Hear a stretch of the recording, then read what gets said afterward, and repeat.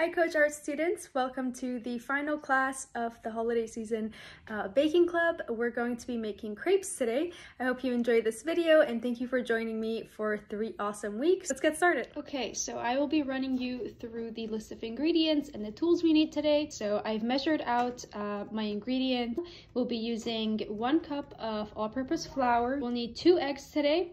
We'll need a cup of milk or water. You can use any type of milk. I'm using oat milk today.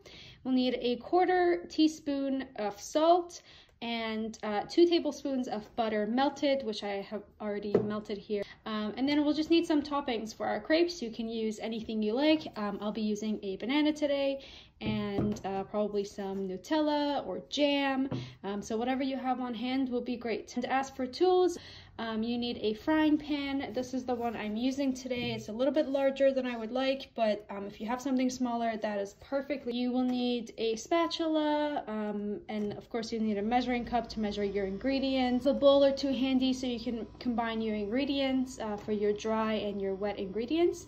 And you'll just need a plate to go ahead and serve your crepes at the end. So I have my 1 cup of all-purpose flour here. To this I will be adding a 1/4 teaspoon of salt, my 2 tablespoons of butter melted in this container. I'm going to go ahead and add 1 cup of oat milk to this. Again,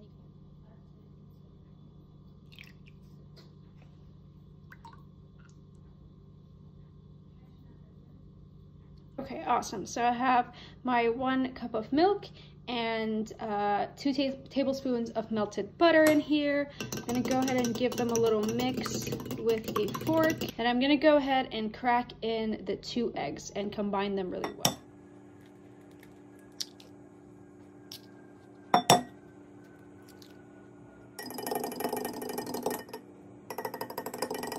I'm gonna go ahead and now combine my wet and dry ingredients together and give them a really good mix.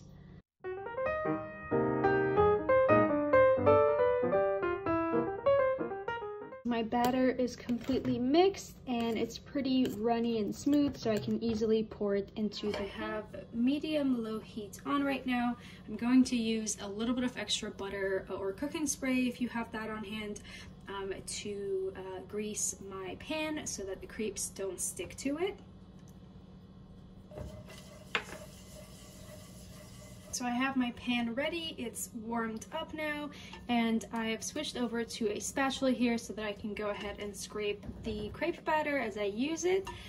So depending on the size of your frying pan, you may be able to use more or less of the batter.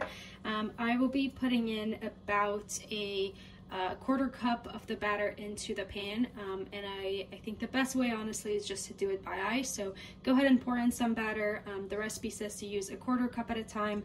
I would say just go ahead and pour some in and see how it's looking. I'm going to use this little ladle to help me with my batter. So I'm going to go ahead and pour some into my pan, and we're looking for a really thin crepe at the end. So go ahead and tilt your pan around to spread the batter evenly, as you see me do here. So I can see that 2 scoops was too little for a pan of this size. Again, I'm using a larger pan today, so I think I'll be needing about 4 scoops per crepe. So I'm gonna go ahead and spread this around and make it into one thin cohesive layer. Okay, so you want to cook your crepe for about 2 minutes or so. I'll go ahead and show you when mine is ready to flip. It's pretty much there. You can see the sides are not really sticking. I can loosen it with a wooden spoon or a spatula pretty easy. Okay, so I have 2 wooden spoons. I'm gonna go ahead and lift the crepe and flip it over. And you should be able to flip it over pretty easily, so you can see it's getting a little bit golden brown on the side that was cooking. Let me turn this so you can see right there. And so now we let the second side cook for a little bit.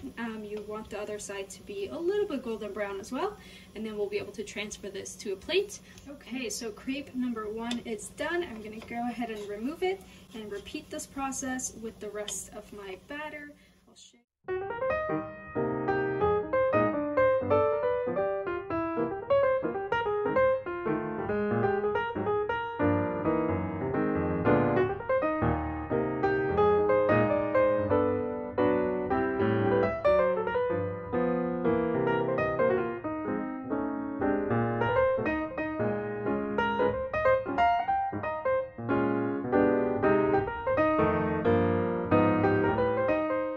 So our crepes are all ready. Let me go ahead and plate one for myself. I will be adding some banana slices to it. You can use berries, you can use whipped cream, you could use Nutella or jam or anything else you have handy, or honey. Whatever you like. So go ahead and customize it. I'll be using a little bit of Nutella on this for a little bit of extra sweetness.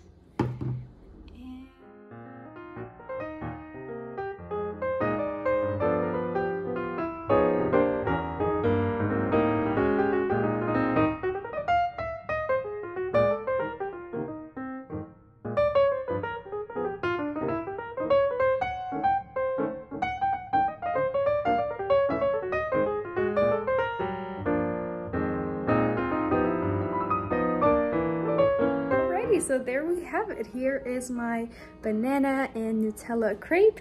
I'm really excited to taste this. I hope you all have enjoyed spending time with me in the past couple of classes. It's been a pleasure meeting all of you and baking a lot of delicious recipes together.